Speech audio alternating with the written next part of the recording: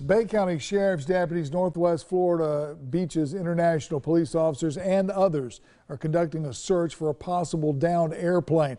The search is taking place in a heavily wooded area about 2 miles north of the airport. Panama City Police confirmed that they are assisting sheriff's deputies. They've sent 4 of their all-terrain vehicles to help in that search.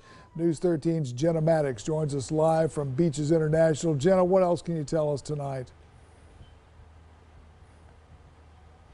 Hey, Tom, officials really don't have much information on this case. It is so mysterious, but they do know they got the call around 7 o'clock this evening because a plane they were expecting to land here at ECP just did not land. It completely disappeared from the radar. So first responders, like you said, are looking in woods about 2 miles north of the airport. So it's the Bay County Sheriff's Office, Panama City Police, Panama City Beach Police, Airport Police, and the FWC all working together to figure out what happened. We also know that they put drones up in the air to try to potentially find the plane, and foggy conditions definitely aren't making the situation any easier. But incidents like these have happened before. Airport Executive Director Parker McClellan was telling me that it could have a positive outcome. He's seen incidents like these where planes may have landed at different airports, but for now they are continuing to look, but they're going through the steps of the search. And once the FAA arrives here in Bay County, they'll turn the case over to them.